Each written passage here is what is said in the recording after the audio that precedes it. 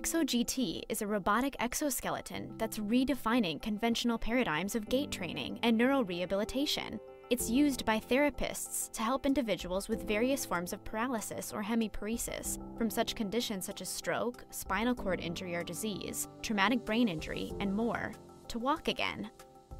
Variable assist software lets individuals with any amount of lower extremity strength to contribute their own power from either leg to walking early in the recovery process. The EKSO device merely fills in the deficit. This lets clinicians augment their patient's strength and provides the ability to strategically target deficient aspects of their gait. It means weak patients can now get up in a stable environment sooner, while helping them achieve optimal gait patterns and high step dosage. It engages patients by challenging their abilities, balancing the physical effort they exert with the amount of help they need to achieve a more normalized gait. Meet Jane. She experienced an arterial venous malformation, leading to a brainstem stroke, which left her with some right-sided weakness. She has some tone and spasticity on her affected side, experiences double vision, has no depth perception, and has slurred speech.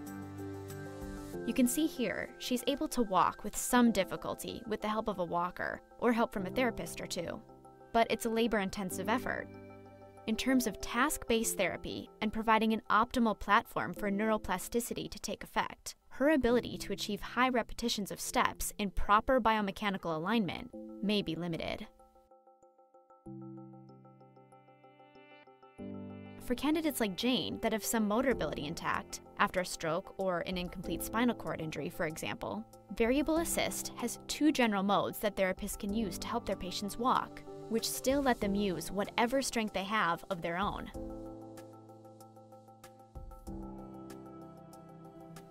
In adaptive assist, the exosuit monitors and reacts to in real time how much power is needed to help Jane to complete the desired step path and speed set by the therapist.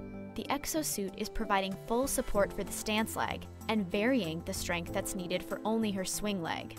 This creates a smooth, consistent gait that facilitates high step repetitions, with the patient contributing their own strength and cognitive engagement with the technology. The handheld user interface provides the therapist with data to evaluate how much power EKSO is contributing for either leg stepping effort, as well as how the patient is interacting with the technology, helping them to determine how much strength they want the EKSO to provide for the work in the next mode. Fixed assist.